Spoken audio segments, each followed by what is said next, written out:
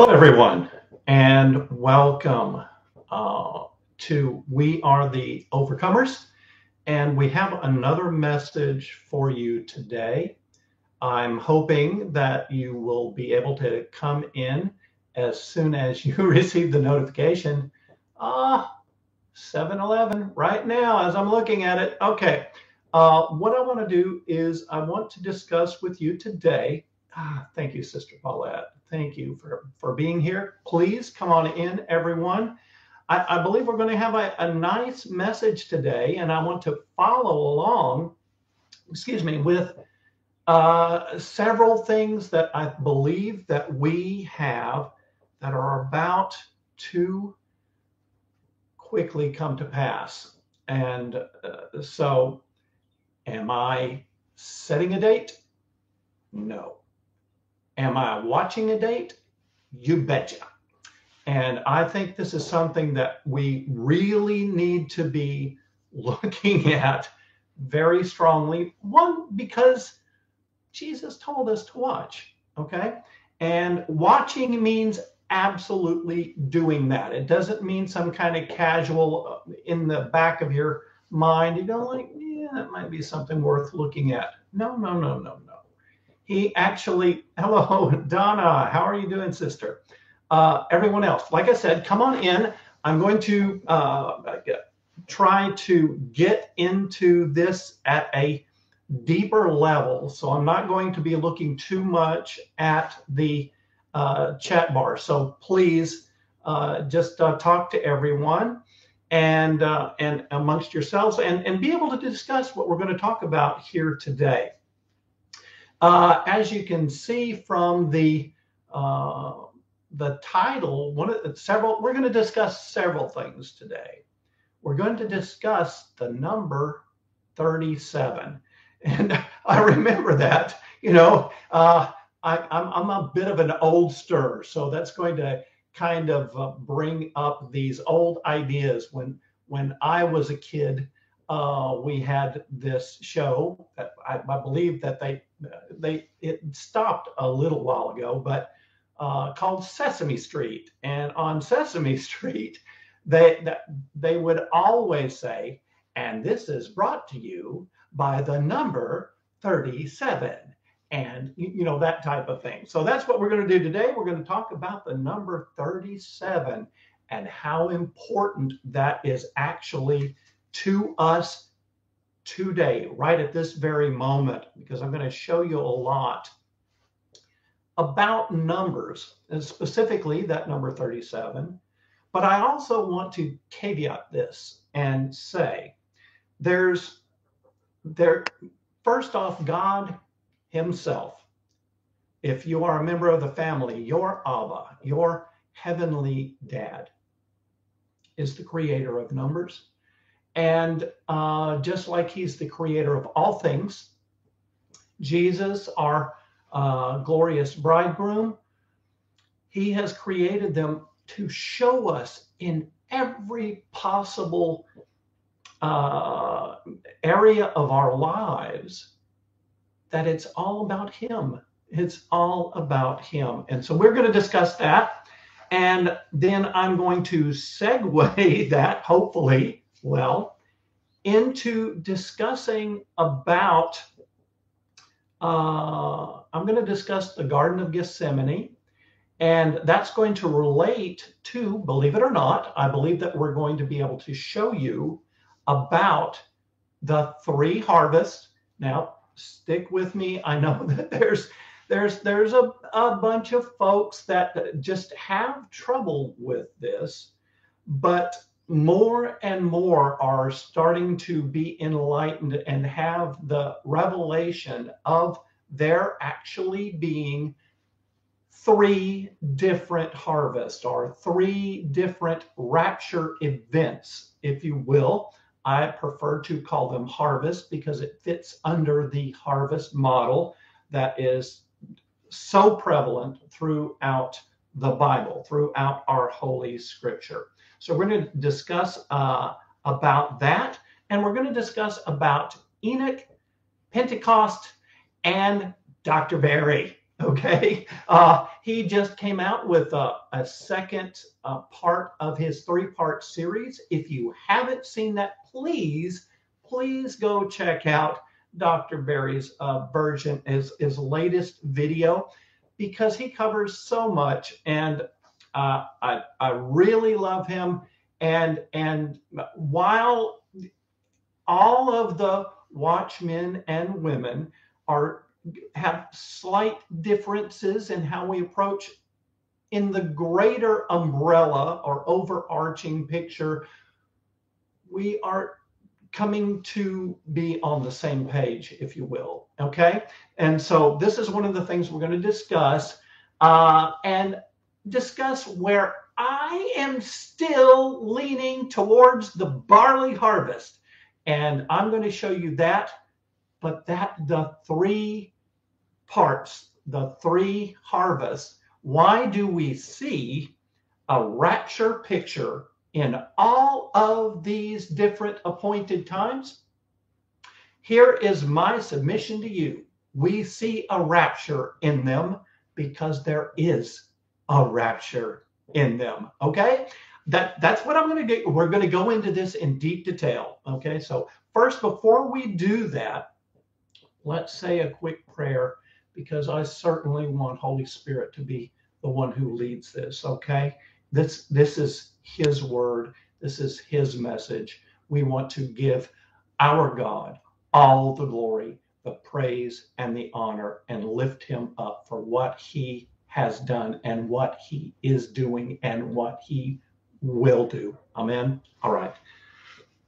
Our dear Heavenly Father, our Abba, we love you, we praise you, we thank you.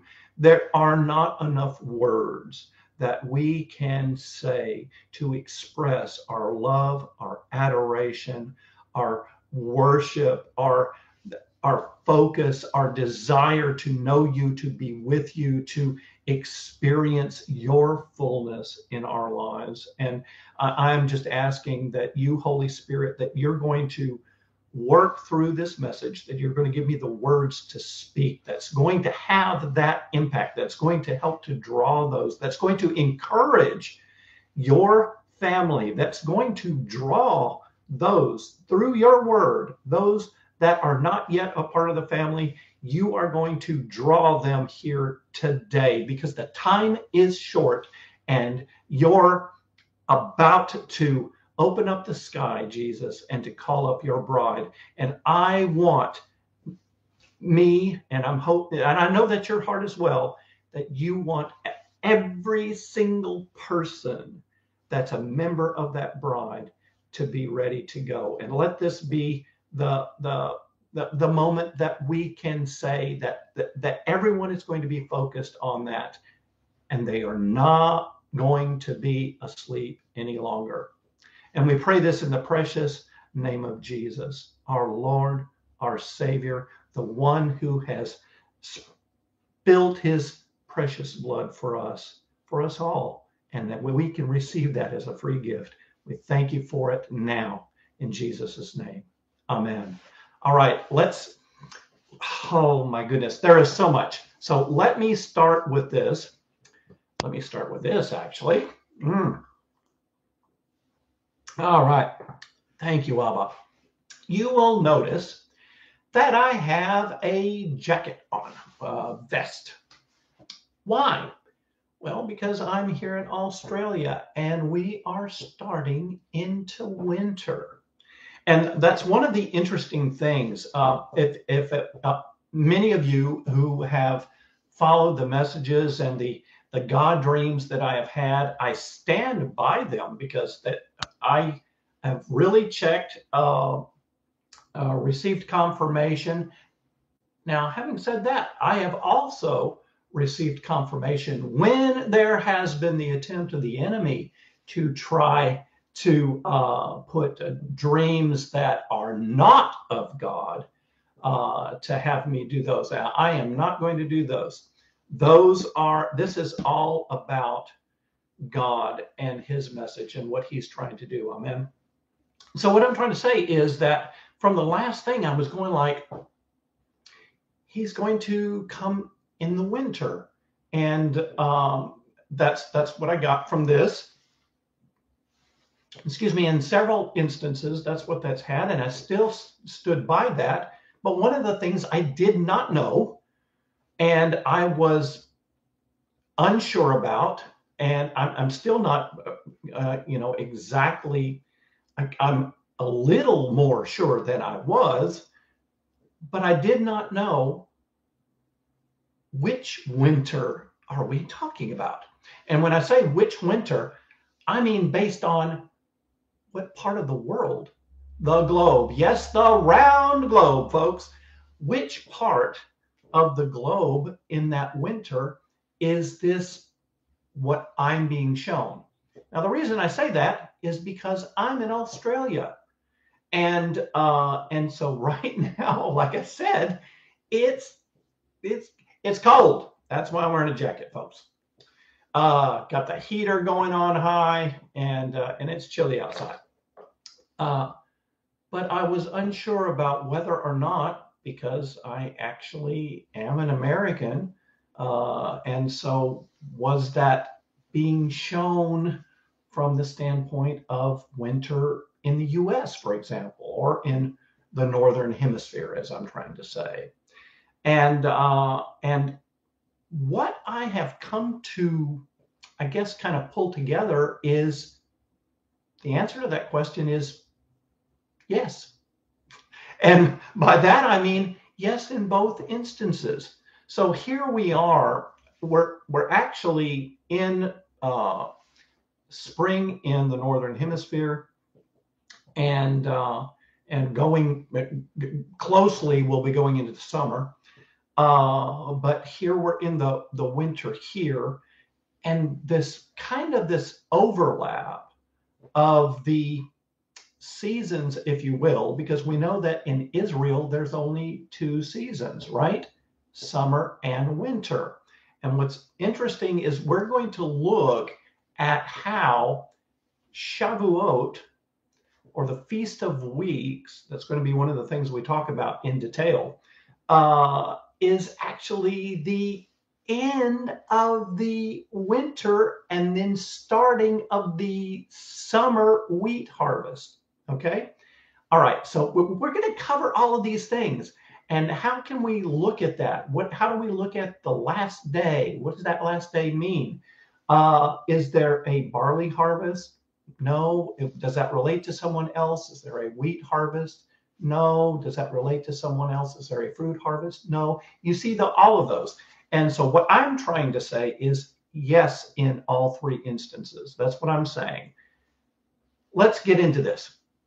All right, let's start with numbers. I have been barraged by numbers now. It almost seemed like it initially last year, it would start as a trickle. I would have a number appear here or a number appear there. Excuse me. But it started picking up. And as it gets to the point that we're talking to today, I am getting multiple numbers that I'm focused on seeing, that my attention is like, bang, there's a number, bang, there's a number. And they all have this biblical significance, right? And at least from me, what I'm talking about is how it relates to me. Now, I'm just going to show you a quick snapshot. Okay, so we're going to have a lot of snapshots today.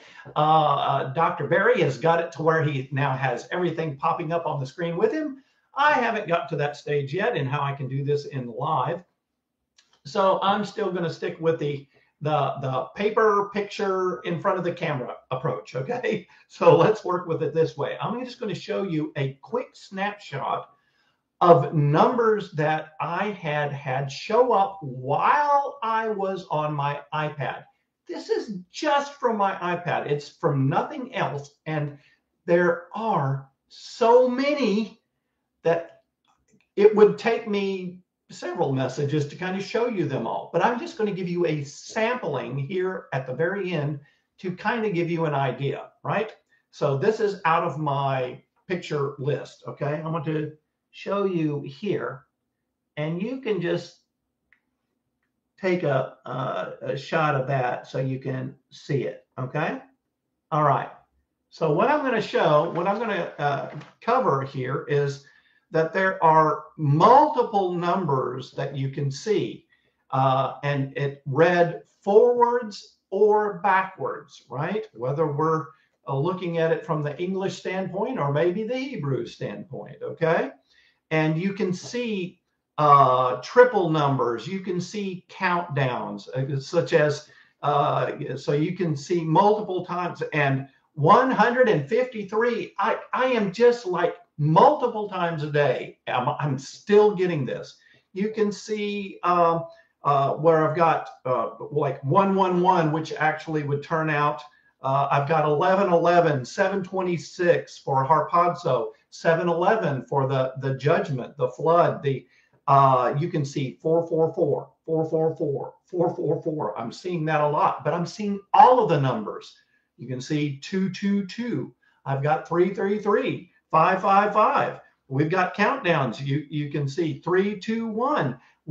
All of these 717, and you go like, what is that? Well, in Strong 717, it means to pluck up, right? It's in the same lines of 726, which is the harpazo, right? So what I'm trying to say is there are so many numbers, and the numbers 111, 222, 333, 444, 555, and so on and so forth.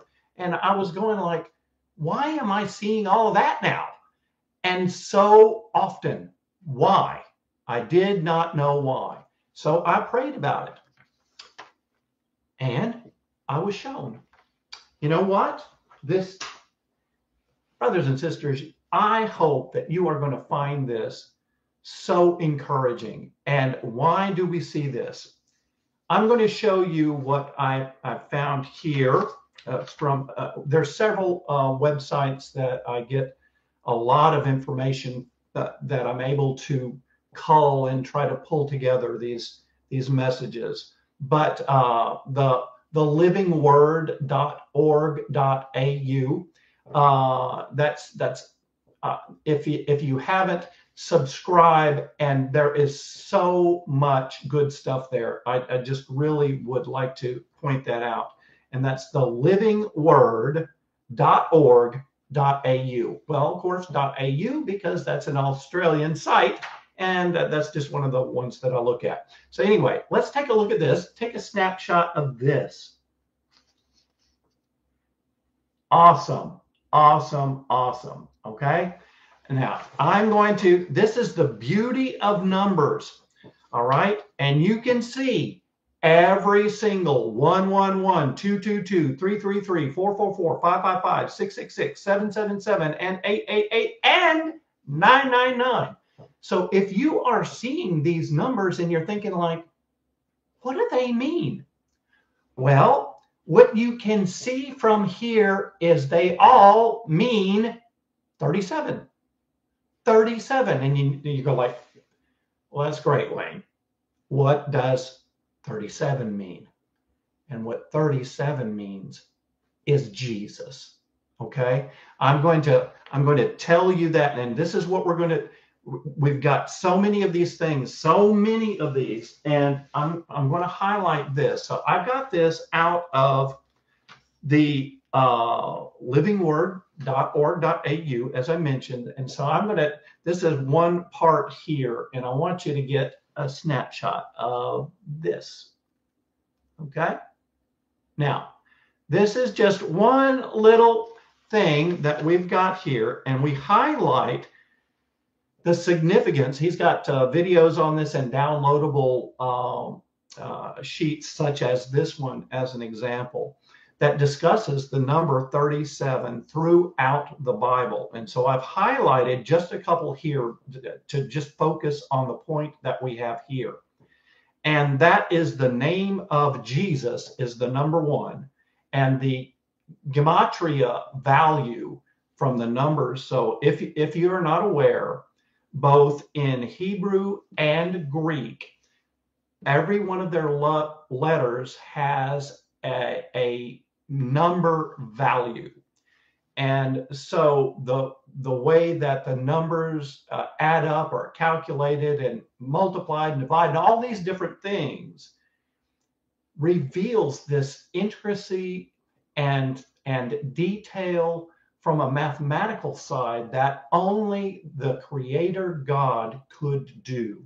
And that's what we see here. So I want to focus on this 37. And we can see that the name of Jesus in Greek is Jesus, right? And the value of that in the Greek is 888, as many of you know. Well, what does that factor to? Well, it factors to 37 times 24. That's the name for Jesus. How about Christ? Christos in Greek. That is the value of 1480. Great, 1480. What does that mean? That means 37 times 40. That's the number there. What about the number for God, right? And as our deity, as we know it, as listed out of Colossians 2, verse 9. Well, that number is 962. Great. What is that? That factors down into 37 times 26. Okay. And so many more, right? And I encourage you to check that out and download that. It's so many interesting things. Well, I'm going to take this. I'm not going to cover more than that. I just encourage you to check out thelivingword.org.au. But what I'm going to do is I'm going to get into some narrative right now on the number 37. Okay? All right. And we're going to discuss where we see that, and we're going to go into a deeper detail. And I'm going to segue this into the 3 harvest rapture events. And we're going to see that up. That's where I'm just going with this. And why the number 37, why these numbers that we're seeing, the reason why they are so prevalent is because it's pointing to that very event. Okay? All right. So let's look at the way we can see these from a different perspective. Now, this is a gentleman named Norm Patriquin.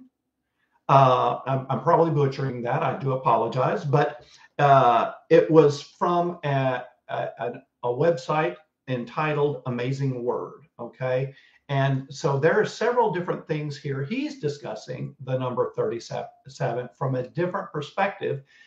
But I wanted to give that perspective. So I wanted to go ahead and read that so that you can think like, wow, it is so, there's so many different ways, so many different contact points, if you will, just on this number 37. So let's read about that. It says God's number 37 is a theme that tells of perfection, sanctification, and being saved. But I'm going to go one step farther because he also points out, without realizing, that it means being lifted out, which we can see, wait a minute, if we're lifted out of something, isn't that what the harpazo is? Isn't that what the rapture event is? Let's discuss this in detail. All right. He says, when you see anything related to number 37, and its reverse, 73, right? So that's what we're seeing. So when you see 73, it really is 37, right? Think about the number 777. Now, remember, I just showed you how that relates to 37 anyway, right? But 777, 3 sevens, right? That's where he's coming up from it. That's the perspective he's looking at, meaning perfection, sanctification, consecration, truth, and Jesus. which we know that Jesus is the truth, right? He's the way, the truth, and the life. Amen. 37 can be seen like 3 sevens, which has similar meaning. Examples speak for themselves and should make you wonder about this impossible claim. The 3700th verse of the Bible finds the Lord selecting the Levites to be the tribe of priests who are to be holy and set apart for serving God. Not coincidentally, this is also the 3rd chapter and the 7th verse, 37, of the book of Numbers. This is just one of the Bible's many examples showing how number 37 is related to being saved, slashed, raised up. There we've got it. Or being holy or perfect. Like all God's numbers, opposite meanings can also be found associated with them. So with the number 37, you will also find themes of not being saved or being defeated or destroyed, right? All right. One very compelling example of the consistent theme associated with number 37 are the contents of the 7 chapter 37s of the Bible. Each of these chapters speak of being saved, made perfect, lifted up, or opposite themes such as being thrown down or not being saved. It seems no coincidence that there happen to be 7 chapter 37s. So here's the chapters that he picks out, or well, that he doesn't pick out, that are the chapter 37s. So first we start with Genesis chapter 37. Joseph thrown down into a pit, but he is lifted up out of it. And I want to focus on that, thinking, there's the big flag, ding, ding, ding, ding, ding. All right. Exodus chapter 37. Perfection of the furniture of the tabernacle, things of pure gold, made perfect, anointing oil. Job 37, God comes down. We cannot comprehend a perfect God. The 13,777th Bible verse is Job 37, verse 7. He seals the hand of every man. How about Psalms 37? The Lord will save his people. Psalm 37, verse 37 says, mark the blameless man. That's the person who is saved. Isaiah 37, God will save Jerusalem. The 733rd verse of Isaiah, which is Isaiah 37, verse 35. For I will defend this city to save it for my own sake and for my servant David's sake. And we're going to get more into David here in just a little bit and the 37, okay? And I think that you're going to like that because that's going to relate to what I'm going to be going into, the 3 rapture events, okay? All right, Jeremiah 37. Jerusalem was saved when the siege was lifted, and Jeremiah was also saved from death in Jeremiah 37, verse 21. King Zedekiah commanded, they commit Jeremiah to the court of the guardhouse and gave him a loaf of bread daily. Interestingly, there's C37 times verse 21, which is 777, chapter 37 times verse 21 out of Jeremiah 37:21. Both numbers reflect 3 sevens. How about Ezekiel 37? That's the valley of dry bones. The dry bones vision of Israel who will be saved. Ezekiel 37, verse 28. And the nations will know that I am the Lord who sanctifies Israel when my sanctuary is in their midst forever. Now, he finishes off by saying this. I know how impossible this all sounds, but consider in the 777th Bible chapter, which is Jeremiah 32:27, says, behold, I am the Lord, the God of all flesh. Is anything too difficult for me? And the 37th verse of Luke, which is Luke 1, verse 37, says, "For nothing will be impossible with God." Don't be surprised when you see that God has done the impossible. Amen.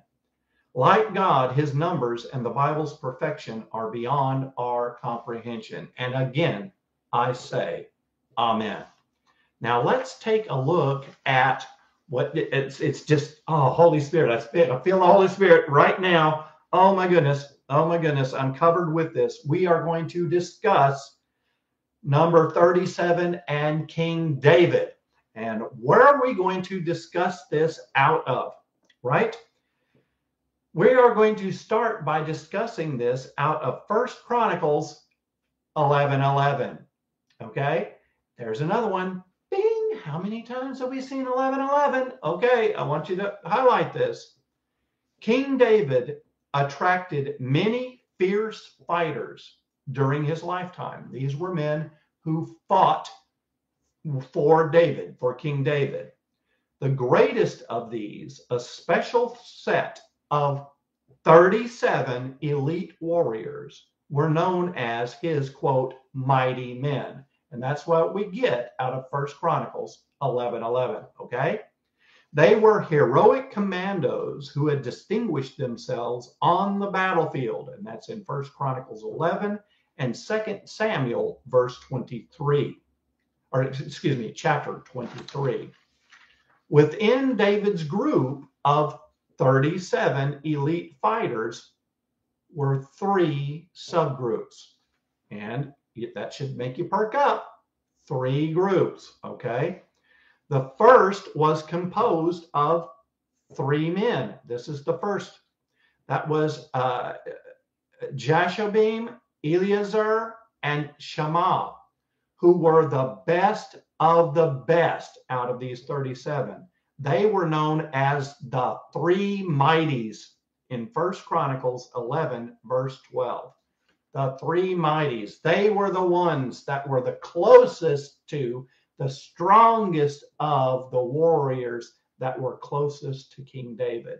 Now, I want you to also consider that King David is a symbol of Jesus, okay? As we look at these 3 groups that are warriors for him, these elite ones that were selected out, and they are the number 37, right? All right. The second subgroup of David's warriors was composed of 2 men who were valiant in battle, but not quite as noteworthy as the 3 mighties.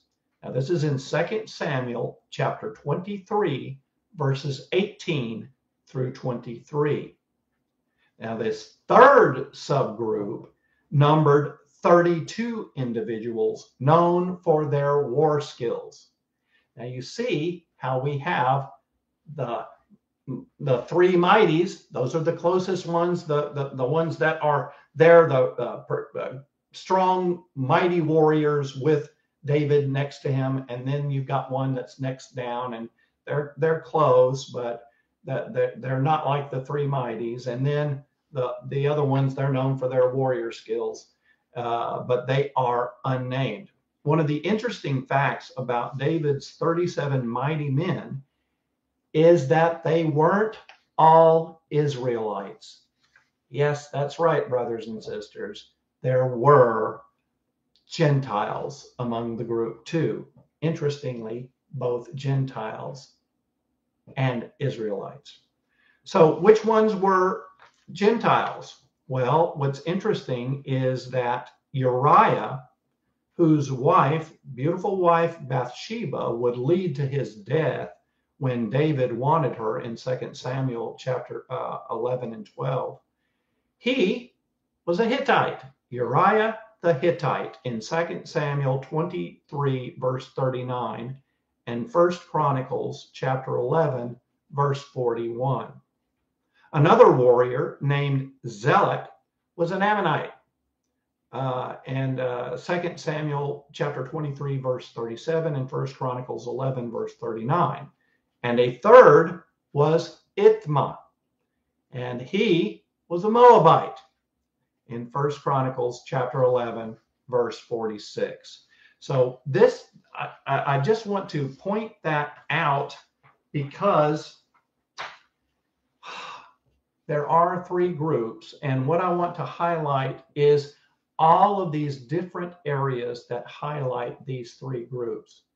The ones that are strongest and closest to Jesus, that is going to be the first rapture group. That is going to be the barley harvest. That is going to be the mighties, the three mighties, the ones that are associated the closest with Jesus. That's going to be the ones that have the heart for Jesus. That's the ones that's looking for Jesus. And so there's going to be a number of folks that say, no, no, no, no. No, it's going, you're talking about, which I can't believe that looking for Jesus can be considered by some as actually a work. In 24 different separate passages where we are commanded to watch, yet they still want to say that that is a work. Seriously? Okay, well, I disagree, and I believe that the Bible shows that he disagrees as well. But I'm not just going to say that I disagree without giving you scripture to be able to hold that up, okay? And in discussing that, we're also going to show you another three groups, another type and shadow of these three groups, okay? All right, and what I'm going to do is I'm going to highlight, I've borrowed a couple of graphics that were from Dr. Berry.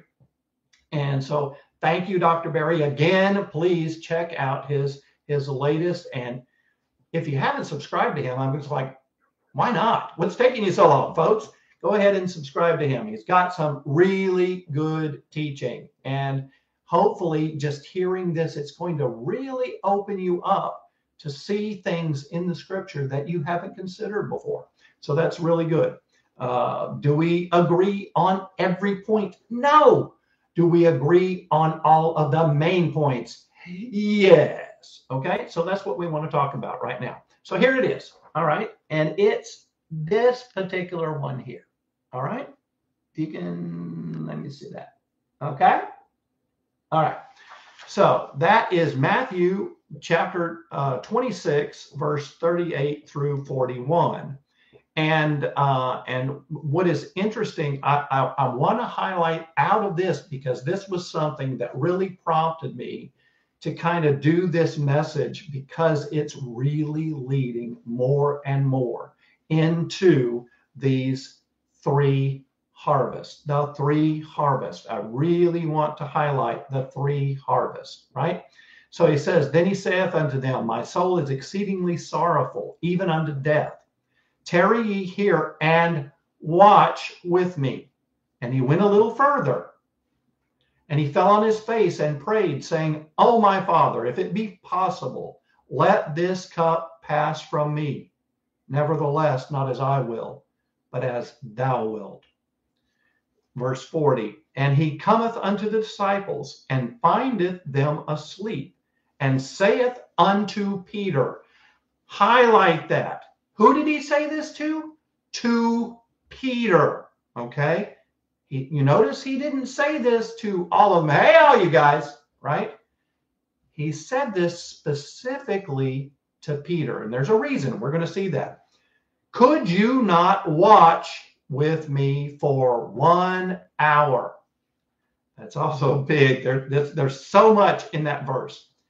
So then verse 41, watch and pray that ye enter not into temptation. The spirit indeed is willing, but the flesh is weak. All right. Now, that's, I hope, is a good segue to what I'm going to give you now. And that is about another type and shadow of the three harvests that we get from the three synoptic gospels discussing the Garden of Gethsemane. Okay?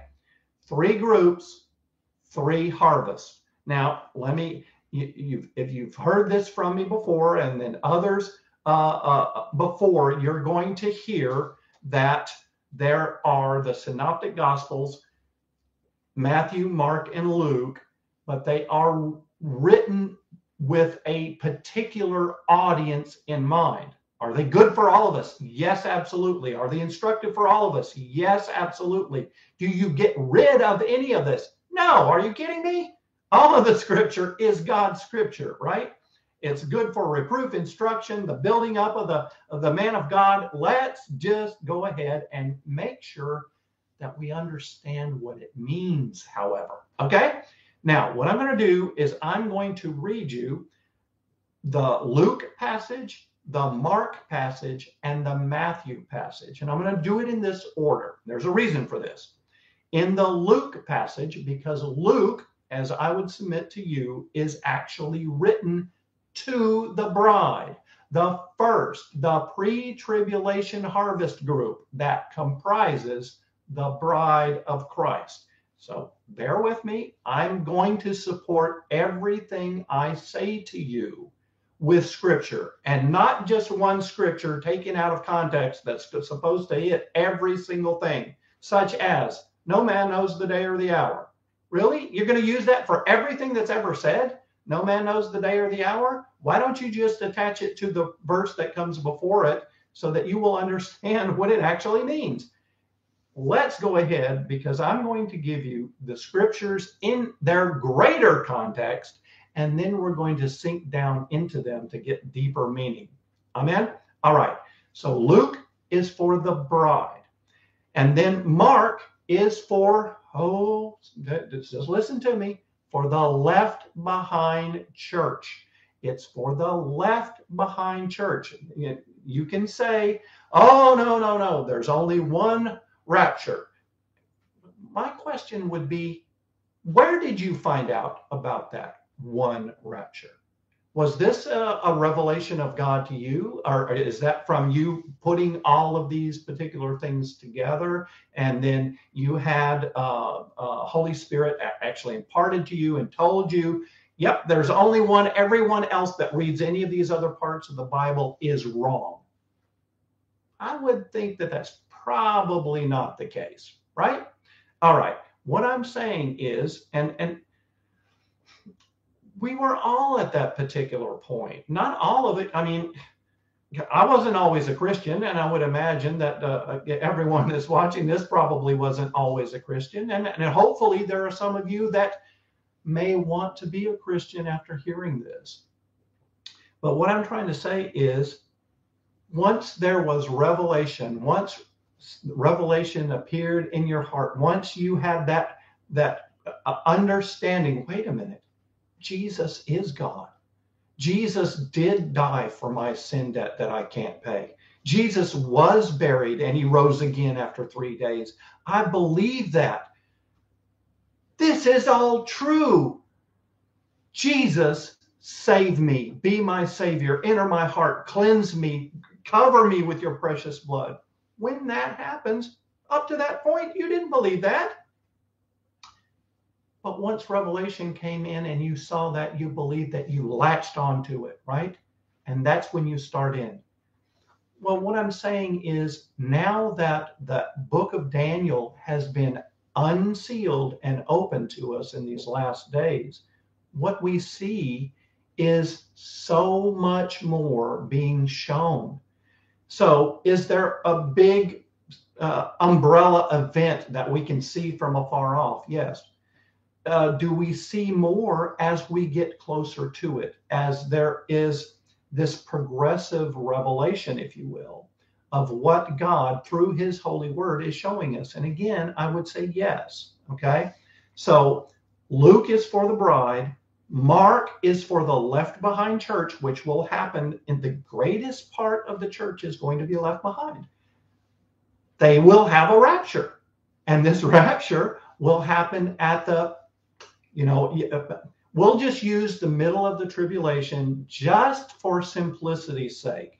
Now, there are different people, such as our Brother Mike, Repo Man 64, everyone say hi to him. And if you haven't seen him and you haven't subscribed to him, my goodness, what are you waiting for? Just like that, please. He has such good stuff. And Brother Mike, I'm going to be borrowing some of your stuff here in this teaching today that's going to relate to this. And so I really want you to listen and to see this and to then go and check his stuff out. It is amazing. And I just really appreciate and love our brother Mike. And I hope that you will do the same. All right. So we've got then Mark as the left behind church. Well, what does that leave? That leaves Matthew. And that is written to the Jews. And so again, does that mean that we just discard it? Don't listen to it? Don't read it? No, it is very instructive to us. But the audience that it was written to and for a purpose, which we can see, is to the Jews. Okay? Thank you, Baba. Okay. So let's get into this. I'm going to, and the reason, sorry, let me just say this one more thing. The reason why I'm doing this is because I want you to see the differences. Some people would look at that and say, well, it's just looking at it from a different perspective. Okay, well, kind of. But what I would say to you is it's not necessarily that it's written from a different perspective. It's written to a different audience. And we can see, when we look at this, we can see why. Okay, same event, different audience. Why is there apparent discrepancies or apparent contradictions? It's because it's written to a different audience. All right, so let's start. Luke chapter 22, and I'm going to read verses 39 through 46. All right. Jesus went out as usual to the Mount of Olives, and his disciples followed him. All right. Verse 40. On reaching the place, he said to them, pray that you will not fall into temptation.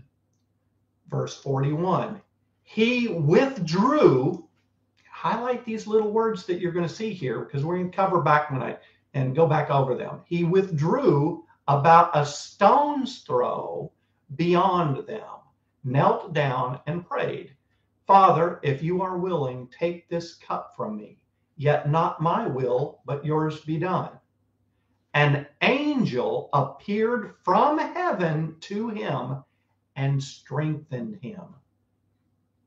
And being in anguish, he prayed more earnestly, and his sweat was like drops of blood falling to the ground. When he rose from prayer,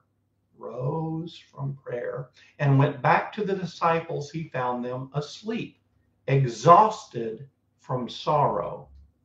Why are you sleeping? He asked them. Get up and pray so that you will not fall into temptation. Now I'm going to stop here because we're going to have a comparison with the other ones. But I'm going to stop here because I want to highlight things.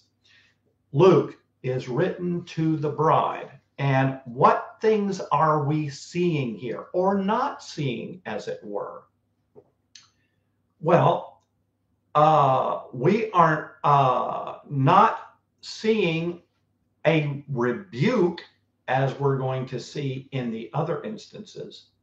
We don't see multiple times where Jesus is coming back in this part of the narrative in Luke. And there are some other interesting things that go along with this. So let me just backtrack and we'll see what those are. Remember, this is Luke chapter 22, right? Verses 39 through 46. Now, it's interesting where it says then in verse 40, Luke 22, verse 40, on reaching this place, he said to them, pray that you will not fall into temptation. This harkens back to just the chapter, the end of the chapter right before in Luke 21 and verse 36. And what is that verse, right? That verse says, Watch ye therefore, and pray always, that you may be accounted worthy to escape all of these things that are coming upon the earth, and to stand before the Son of Man. Now, let me point out that verse is only in Luke. It's not in the other synoptic gospels. Why? Because it's written to the bride. The stand before the Son of Man is actually marriage language. I've done messages on that before. And if you don't realize that, that actually comes from the Exodus scenario, where they stood before God, and that's when he delivered the marriage covenant. Okay. So that's where that comes from, to stand before the Son of Man. That's a marriage. That's a marriage. Okay, so I want you to understand that. That comes out of Luke. So he says, pray that you will not fall into temptation. All right. And then it says, verse 41, he withdrew about a stone's throw beyond them. Now let's stop here for just a second. It doesn't say that he walked off. Every word that's listed in the Bible is there for a reason. And we need to dig down in here and find out what it's really saying to us. He withdrew, right?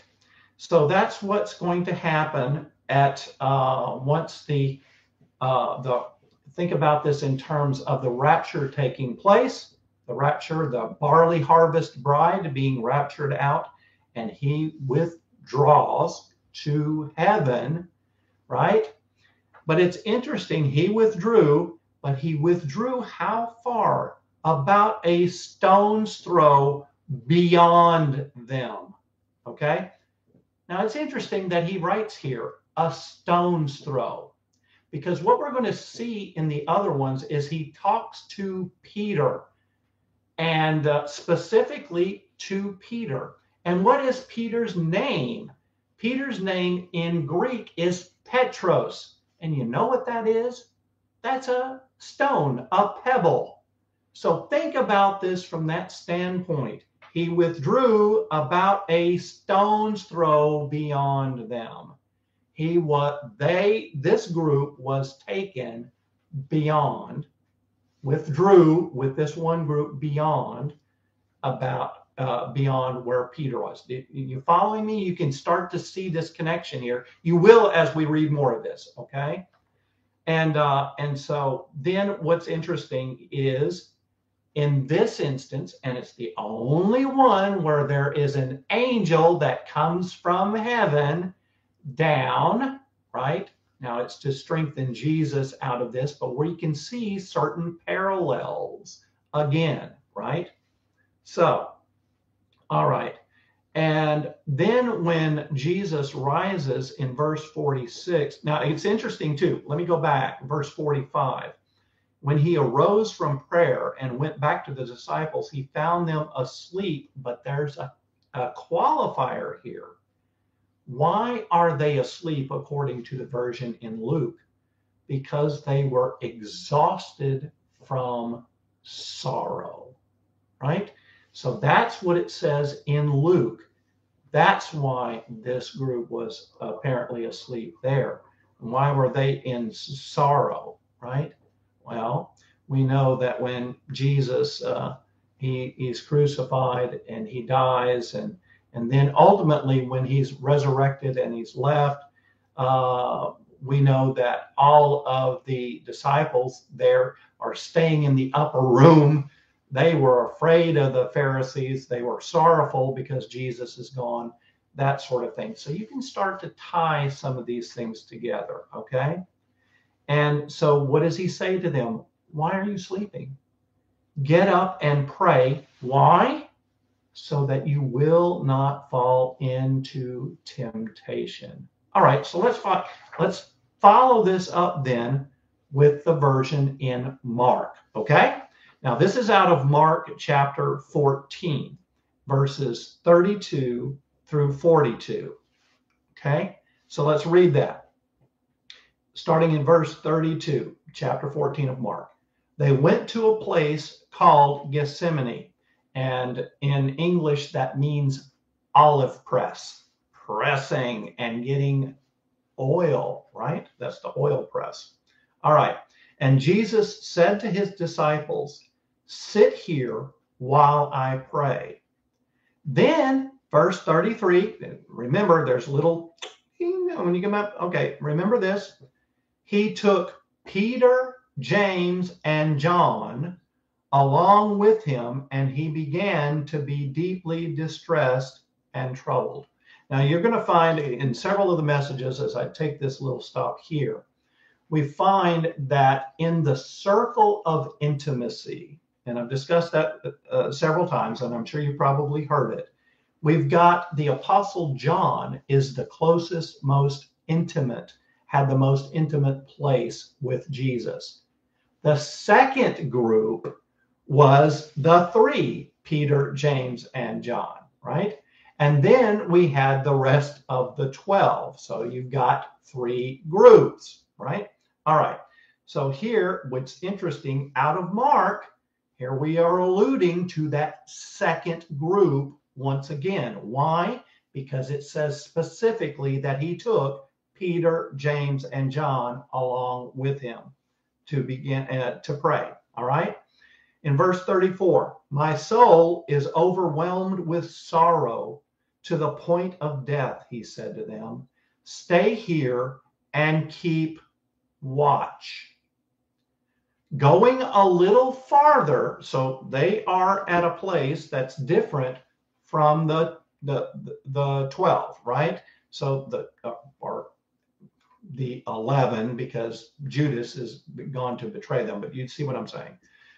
So you have the whole group of the disciples, and then they stop.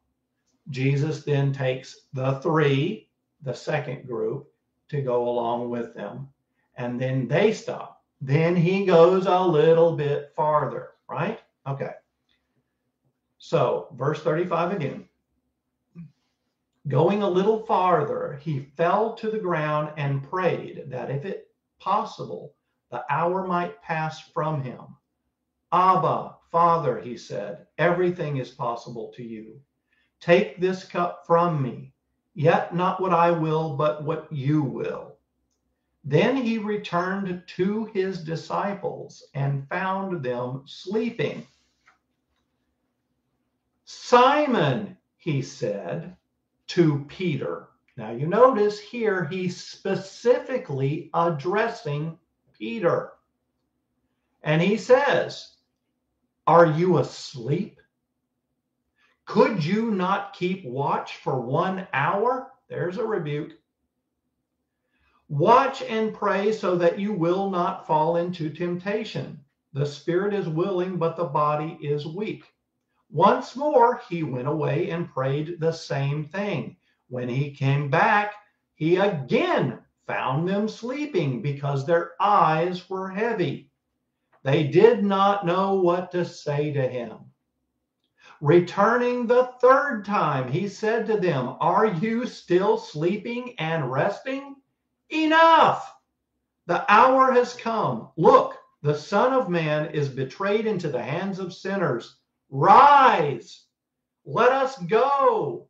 Here comes my betrayer. Now, here we get a whole lot more information out of this. Again, he speaks specifically and directly to Peter. And so what is he saying each of these times? There's three instances. Wait a minute, three instances that he goes to pray, comes back, goes to pray. And so you think like, wow, there's another 3 different times where he's coming back to the disciples, right? Or what it says in verse 41, returning the third time. So think about that, right? All right. So let's go then to the third group, the Matthew group. And that's out of Matthew chapter 26, excuse me. Matthew chapter 26, thank you, Ava, verses 36 through 46. Then Jesus went with his disciples to a place called Gethsemane, and he said to them, "Sit here while I go over there to pray." He took Peter and the two sons of Zebedee along with him and began to be sorrowful and troubled. Now, here's an interesting little aside. You notice how it's different here. The sons of Zebedee, or the sons of thunder, are James and John. But you notice he doesn't call them that here. He calls them by this other label, the sons of Zebedee. And again, Peter as a separate one. And he said to them, "My soul is overwhelmed." But here's another point. Again, it's that three from the second group, but here we're highlighting Peter again as separate from the other two, you see? All right. "My soul is overwhelmed to the sorrow to the point of death. Stay here and keep watch with me."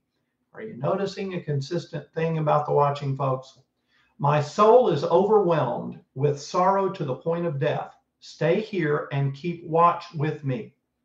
Going a little farther, he fell with his face to the ground and prayed, "My Father, if it is possible, may this cup be taken from me. Yet not as I will, but as you will." Then he returned to his disciples and he found them sleeping. Listen to what we say here. "Could you men not keep watch with me for 1 hour?" he asked Peter. Again, we're talking to Peter, so it's the second time. "Watch and pray so that you will not fall into temptation. The spirit is willing, but the body is weak." He went away for a second time and prayed, "My Father, if it is not possible for this cup to be taken away unless I drink it, may your will be done." When he came back, he again found them sleeping because their eyes were heavy. That's the flesh, folks. So he left them and went away once more and prayed the third time, saying the same thing. Then he returned to the disciples and said to them, "Are you still sleeping and resting?" Ding, ding, ding. Let's look at this. "Look, the hour is near, and the Son of Man is betrayed into the hands of sinners. Rise, let us go. Here comes my betrayer." Now, again, we see so many other things that we see here. And I just want to highlight this out of this again. Multiple instances that are speaking directly to Peter, and this is to highlight the point that Peter, as the representative of the Jewish believers, and that is why this passage out of the book of Matthew, chapter 26, highlights yet even more the Jewishness and the fact that there's a specific, what am I trying to say here? The specific point that Peter is found asleep more than one time, right? All right. And so here overall, what my point is, that there are three groups, once again, that are mentioned here. The groups out of the bride in Luke, the left behind church in Mark, and then the remnant Jewish believers that are in Matthew. Okay, if you look at it from that standpoint, yes, and you start to see, wait a minute, that starts to make more sense. You start to understand, oh, why is this not said over here? Why is this said in this manner and not over there? You start to see the reason is because it's written to a different group. All right. I hope that you can see that. And we see so much out of the Garden of Gethsemane in those three separate rapture groups. Okay. All right. So, but am I finished there? No. We're going to talk now. I'm going to segue this into Pentecost. We're going to start talking about harvest times and seasons, right? We can see that there are various different groups, and we associate those three different groups with harvest, right? That's another way that we identify those groups based on the type of harvest and when that harvest takes place. And those three harvests are the barley harvest, the wheat harvest, and then the fruit harvest. Okay, that's what I'm saying in this particular instance. We've got those three groups. Those are the same groups that are alluded to that we just read in the Garden of Gethsemane passage, and it's okay. I noticed that we're having some interesting conversations over the other side. Let's not argue, folks, and let's just try to keep it. Not everyone has to agree. And what I do find is that as a bit of a sidebar here, is that where we find the more vociferous pushback is from folks that will not, do not, and will not see it any other way. No, you're wrong. It's my way or the highway. And what I'm saying is there's no reason to argue with those folks at all. What it is, I believe, is another example, another a way that we can see a particular person that we might suspect belongs to a different group.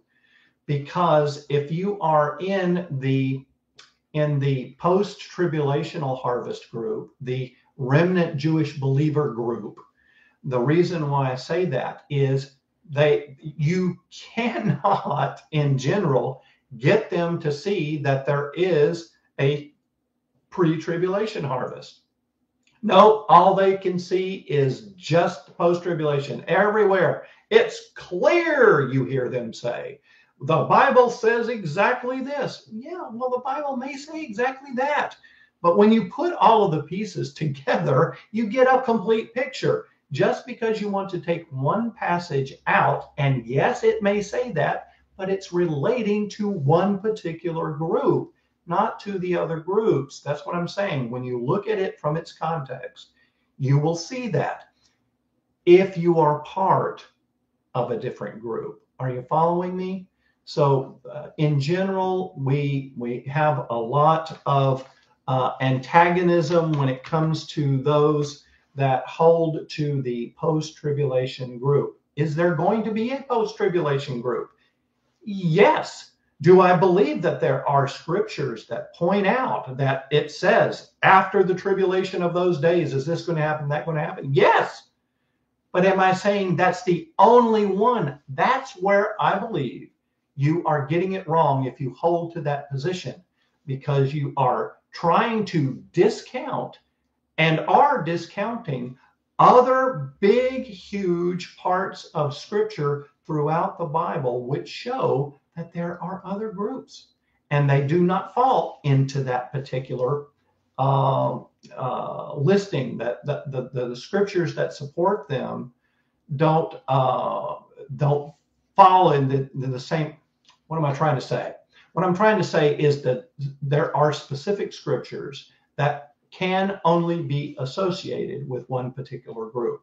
You can't just apply them to everything, because then that would be inaccurate, right? Okay, so that's what I'm saying. We want to hear the trumpet call of God. We are going to hear that, and I've said before too in another message that that trumpet sound is going to be heard by the whole world. They're going to hear something. Now, they might not hear it as we hear it.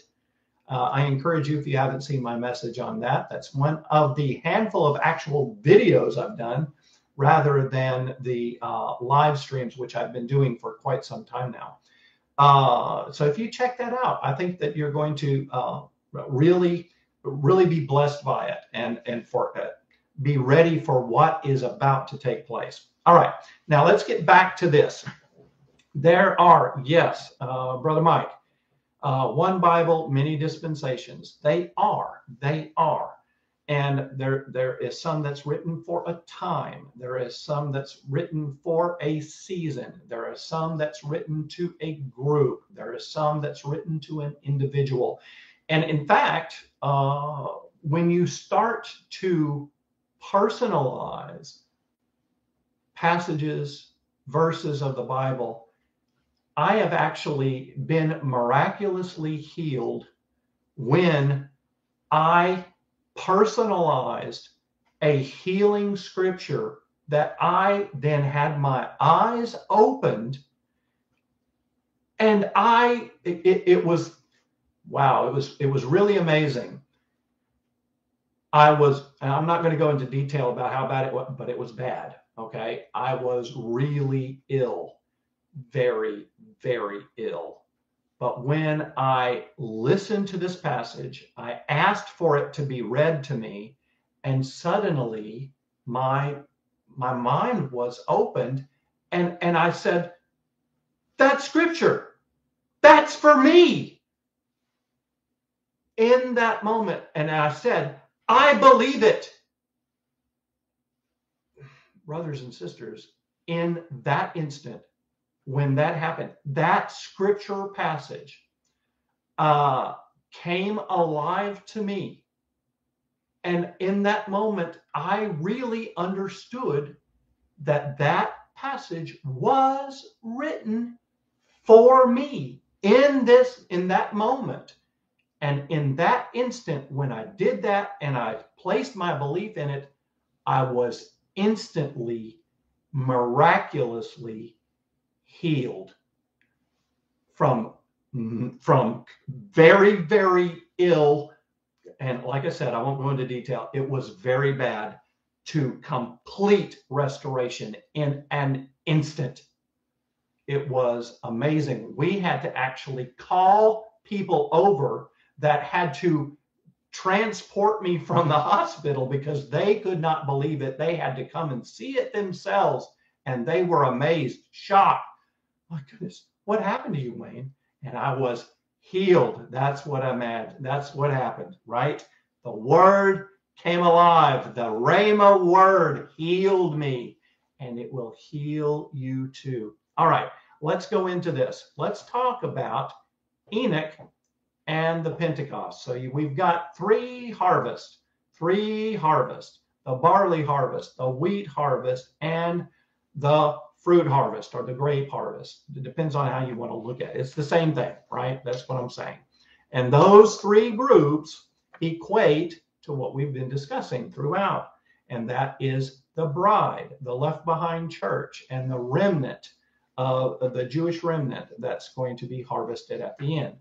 Are there any crossovers? Yes. There are gleanings that happen in those types of things. I'm just going to cover it from a higher level at this point, okay? So that we don't go too long, and so that I hit these points. So let me show you this. I got this from another site, and it's about Enoch and Pentecost, okay?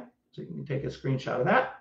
All right, and so what I want to do is I want to discuss who Enoch is. Very simply, he was the first person who was ever raptured, and so he was taken by God. It's discussed out of Hebrews chapter 11, and so we're not going to get into that. That's dealing with faith. However, what I want to discuss is about the symbol that Enoch represents for the Gentile bride of Christ that is going to be harvested and or raptured. And so Enoch was the very first. Why? So it's another symbol, the very first in line. And so we see this, and as we look at the harvest, what's the very first harvest in time, in the year? It is the barley harvest. What is the second harvest? That is the wheat harvest. What is the harvest at the end of the year? That is the fruit harvest. That's what we're talking about. So in this particular instance, we want to discuss Enoch and Pentecost. Now, I want to highlight Pentecost because Pentecost is not what they have been saying Pentecost is. And that's why I'm pointing out about Dr. Barry, others, and I've been saying this myself. But some tend to want to hold on to this, that Pentecost is the birth of the church, and that is 50 days after he was taken up to heaven. All right. When he ascended up to heaven, then 50 days later, and that's when they say it's Pentecost. It is not. It is a Pentecost. It is not the Pentecost where everyone is trying to tie it in. There is a mixing of them. And the reason for that is because they were like, oh, wait, when you look at it and you see 3 Pentecosts that are happening, Feast of Weeks, then at the end of 50 days, Pentecost, then you have Shavuot, and then after another 50 days, right, you have the Feast of New Wine, which is the true Pentecost. That's what we're talking about, the giving of Holy Spirit on that particular day. That was the Feast of New Wine, not Shavuot, not the Feast of Weeks, not the 50 days afterwards, right? And then there's 50 days after that, and we have a Feast of New Oil, okay? There's the pressing of the oil. That gets back to the Garden of Gethsemane. I hope that you're starting to pull all these things together because there's so much. The word is so rich. All right. So Enoch, he's the first one raptured. Well, who's the second one? Do we have a second one? Yeah, we got Elijah, right? And so we won't go into that. Of course, myself and Brother Mike, they're at Repo Man 64. We cover this, I think, a lot about how Elijah and Elisha in 2 Kings chapter 2, representative of, which can also be taken in isolation there, as the first rapture, and then the left behind church being symbolized by Elisha. And so go ahead and check out Brother Mike. He does a very good job of laying that all out well with his timeline, which we are going to get into here in just a moment. All right, Enoch. There are several things that we get from this particular page, and that is Genesis 5:24. And Enoch walked with God, and he was not, for God took him. And what did he take him? That was a snatching away. That was a harpazo.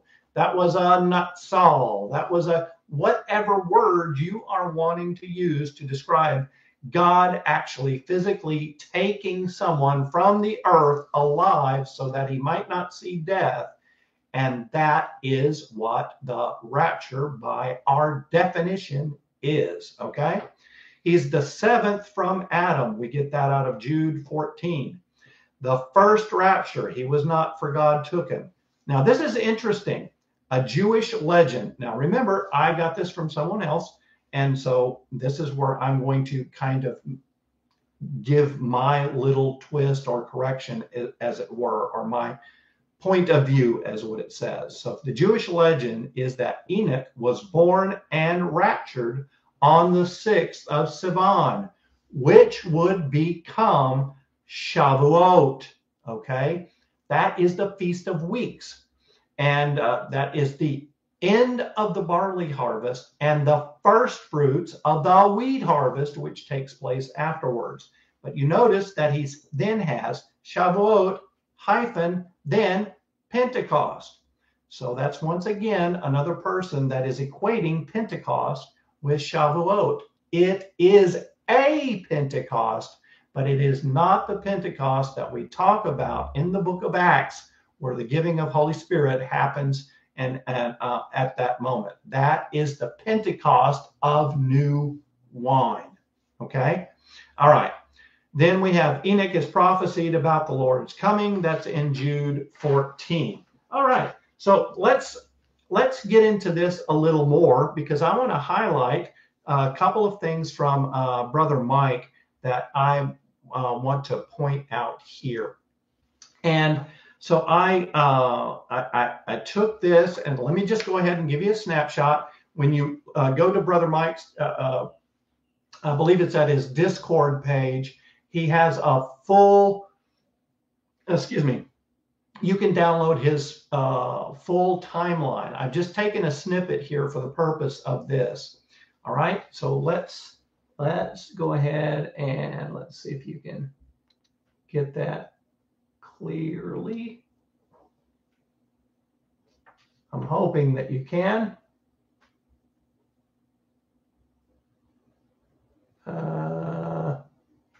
Well, this is a little, there we go, right there. Okay. All right. So let me just highlight some things out of there, if you can see this. And what I'm wanting to focus on is, excuse me, one more time. Thank you, Emma. I want to focus on Ascension Day and Shavuot. Okay. Now, one of the things that I really love, Brother Mike, in dealing with the day of equal parts and trying to determine where the first day of the year is and how all of the rest of the feast days will fall in line from when we determine that day is. And we see then the first of Nisan is actually going to be on the 17th of March. That's going to be the first day, right? All right. And whether you hold to some other view, just follow me for a second. I think that it has a lot of value. But I'm actually going to go farther with this. This is what I'm wanting to look at. So in this particular section, we can see that that Jesus rises from death on Nisan 17, right? That would be what it would be from the Jewish calendar, Nisan 17, which we are expecting, based on this timeline, to have been April the 2nd and 3rd. All right, let's just go down. So we see that that was after 3 days, and he rises, and that's what I also want to highlight here is that is the first day that the ark rests. And that is 153 days after Jesus rises from the dead, right? It's 153 days after, excuse me, not after he rises from the dead. It's 153 days after the flood, right? So that's what we're looking there. But that's 153 fish, 153 rapture fish, okay? And that's on that day. But I like the fact, if we look at it, some like to look at other different parts of this, the water recedes, or the ravens let out, and so on and so forth. And yes, all very relevant stuff, but we can get so much out of all of it, right? And I think it's very interesting that it says on that day that the ark rested. That's a lot that we don't think about a lot, right? What does Jesus or God say that he's going to do on the 7th day? He rested.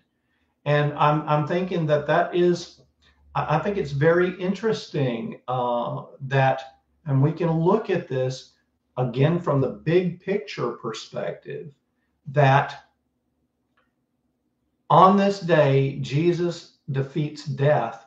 The ark has rested, right? And so when you look at it there's so much meaning. All right, so let's go on. And then we see, of course, there's 7 days that pass. We have Jesus being seen, not seen, whatever. We got Thomas in the upper room. He sees, and then he believes. But then it says from that point that Jesus walked with them for 40 days, right?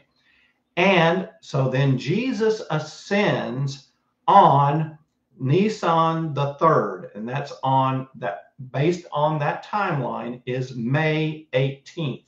Okay, that's on the 63rd day of the year, based on that timeline for that particular start of the year. Now he says that stick around here, don't go anywhere. In not many days, there's going to be this promise that you're going to get. So 3 days after Jesus ascends, what do we have? The Holy Spirit descending on Shavuot, Feast of Weeks. Now that's what he has here. But this is what I'm concerned with. I don't see that as being that case. This is where I have a slight difference. Not many days does not mean 3. What would we say normally? We would say, it was like, in a couple of days, this is going to happen. You're going to, what would we say otherwise? We would use other terms, in a week, or a month from now, or we might say they use this term fortnightly, which is every 2 weeks, something along those lines. You wouldn't use, I would think, the term not many days to mean that this was going to happen in 3 days. There are those that hold to that. I believe that was Shavuot, yes. But I don't see the Holy Spirit as descending on that time. Follow me, just follow me, all right? I think it's important to see, however, that it was Shavuot, the Feast of Weeks. And I think that that is very interesting as we've looked at. That is May 21st. That's actually, 1, 2, 3, 4. All right, that's what I'm looking at. My time just right at that moment. That's what I'm looking at. It keeps happening to me, folks. I mean, just like, wow. All right. All right. So anyway, Shavuot, the Feast of Weeks. And that is the first part of this 3-part harvest issue that I'm trying to raise. So let me highlight this and get a little closer, because I want you to be able to see this. Okay, I'm hoping that's going to be clear enough. All right, so this is what we have here. The Shavuot, Feast of Weeks, and that is what we're seeing 3 days after Jesus ascends. So we have the Ascension, then we have Shavuot, the Feast of Weeks. Now, interestingly, when we look at that, we have Pentecost that happens 50 days later. There's another Pentecost. That's the Feast of New Wine that happens 50 days after Shavuot.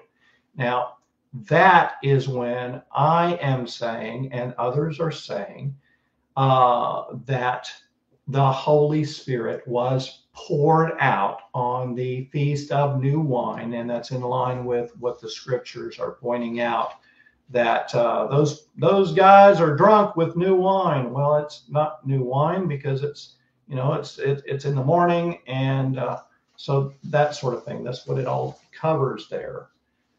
But what I want to do is to kind of cross this over with Dr. Barry as well. And so we can see how a lot of this ties together, okay? And so Dr. Barry, let's see, I borrowed this particular one here. All right, so if you can get that. Okay, now what I want to do is I want to highlight at the top, which I think there's so much. Dr. Berry does so well, and he's laid that all out, and he covers it so well. But I'm going to highlight the 3 harvests, right? All right, so you see there at the top and how he relates it. I believe I might sneeze, folks. I'm trying not to. Oh, excuse me. All right. There's the Feast of Unleavened Bread, right? That's a full week feast. Then we've got Shavuot, that's Feast of Weeks, that's the wheat harvest. And then we've got Sukkot there at the end. We've got the oil fruit. You see how that comes in here. He's got some dividing lines. And this is what I want to look at first.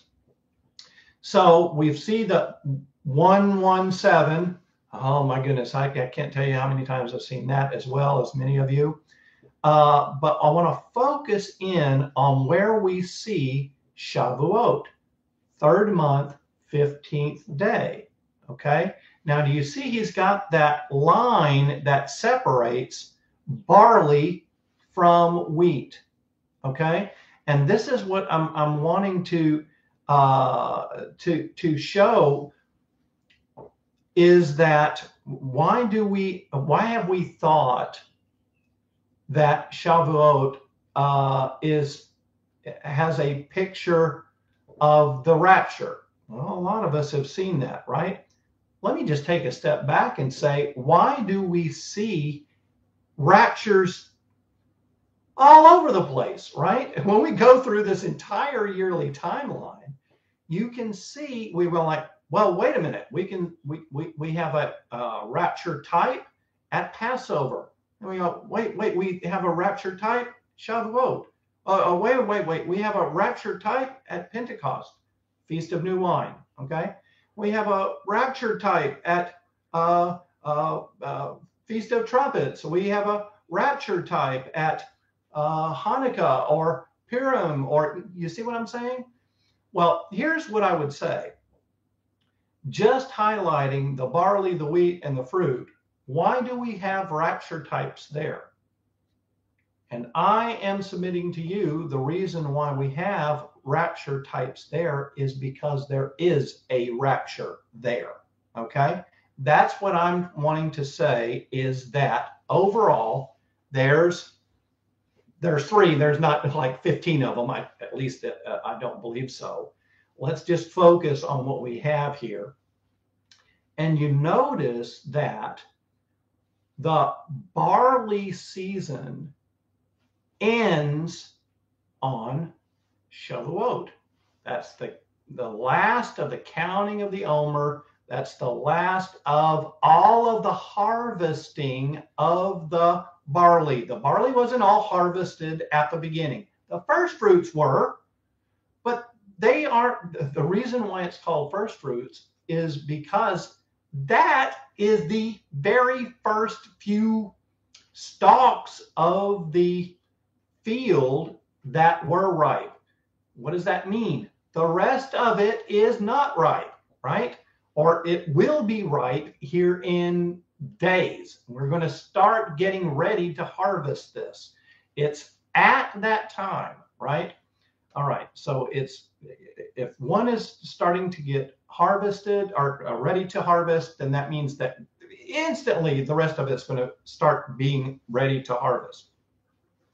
So that's what we see in the counting of the Omer.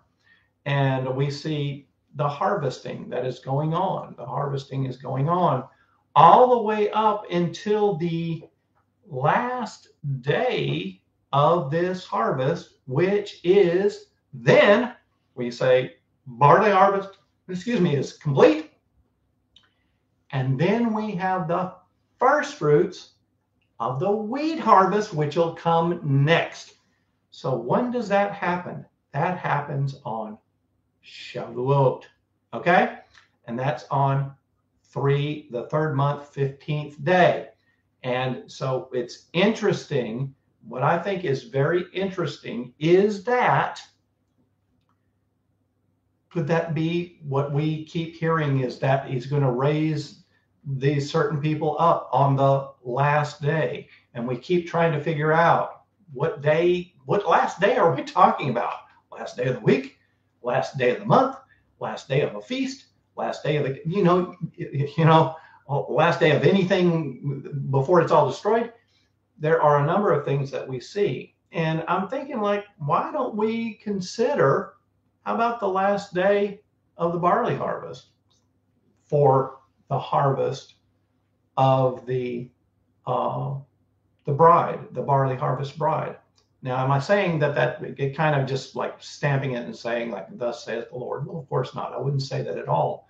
But I think it's worth considering, and to be able to look at. And anyone else, let's just take a look at it, consider it, and pray about it, and see what the Lord is going to show you. Okay? All right. Then we have, what starts is the wheat harvest. The wheat harvest starts. Now remember, he's our first fruits of both the barley and the wheat, right? All right. And you notice, though, that we come all the way down to the Feast of New Wine.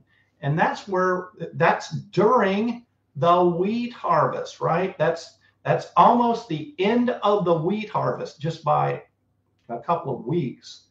So, but what we see in that scenario, people are looking at, and you see, well, wait a minute, that's when the church was born. Okay, I don't dispute that. I don't dispute that at all. I agree with that. The church was born on this new wine Pentecost, and that's when it started. And then you've got then those that say, well, then what's going to happen then is the church age would be closed on that day. I don't have a problem with that either. What I'm trying to hopefully have you consider is that the bride comes out of the body. So the bride is part of the body, but it comes out of the body, right? So you have to have a body before you can have a part of it come out of it. Do you understand what I'm saying? But also the barley matures before the rest of the grains, right? It matures faster than wheat. So what I'm saying is, yeah, we have multiple fulfillments of things going on, all right? So what I'm saying is that the wheat is the second harvest. It is the greater harvest. It is what's talked about. It is the left behind church. It is the harvest that happens in the heat of the summer. It is the harvest that is run over by the tribulum, from which we get tribulation. That is what happens to the wheat. That is not what happens to the barley. And the barley is going to, I still believe, still going to happen before the wheat harvest. Now, Dr. Berry seems to think that, this could happen on the Feast of New Wine, or the actual Pentecost. And what I'm saying is, I also believe that could happen for the second harvest. That might be when the second harvest could take place, right? But I'm still holding on to the barley being the first harvest. So that's where we're going from there. And I hope that you can see that, at least consider it. Here's the one thing I would say about that overall. This is not a salvation issue, folks. And so we are working through this. We are looking at it. And I'm just wanting to look at this from the standpoint of being encouraged that this can happen at any moment. I really believe that that's the case. And when I say any moment, that is taking into account that there are appointments, right? That God did have an appointed time for each of these harvests to take place. So I'm not saying it in that particular sense. I'm saying from that particular sense that we are that close. That's what I'm saying. I'm saying we are that close. Now, the other things are, so is that going to happen on, well, when do we see Shavuot? Is that going to be on May 21st? Is that going to be on May 22nd? Or is that going to be, like Dr. Berry points out, going to be on June 3rd/4th? And so in any of those instances, what I'm trying to say is this is definitely that high watch time where we still want to keep this in mind. So am I saying it's any one of those?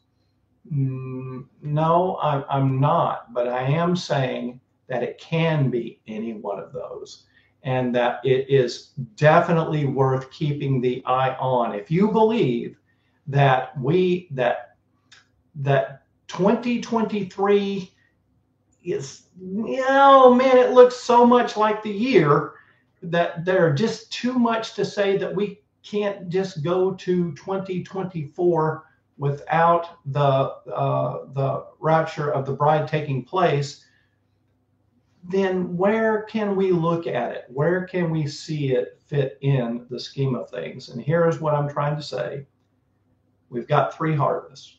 We've got the barley harvest, the wheat harvest, and we've got the fruit harvest, or the grape harvest. And we have to have it, I believe, happen in that order because of just too many other things that we see. And I'm thinking that we need to hold on right now. You can't lose hope. You can't give up. And so let's talk about that for just a moment. Giving up hope. I have a real concern with those that are looking only for a date instead of looking for Jesus.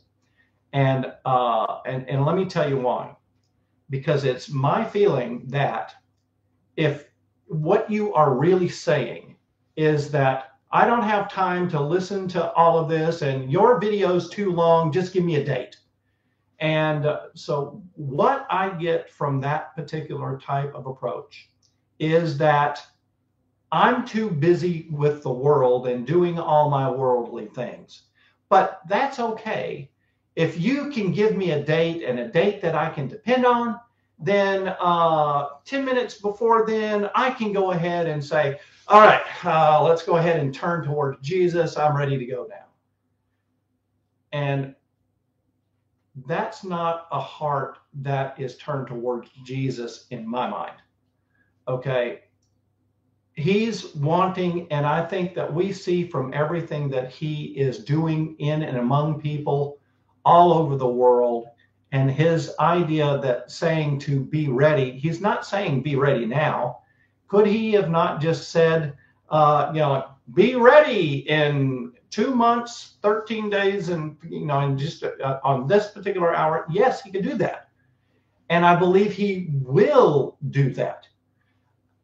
But he's only going to give a short, very short window for when he says this is going to happen. And he's only going to talk to those, he's only going to tell those who are watching, like the watchers are. We test a particular time. We're looking at a particular time. And at the same time, we are,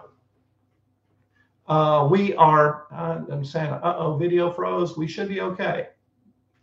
Let's just say, okay, let me shut this down. And I'm just saying that we are looking for Jesus to open up in the air.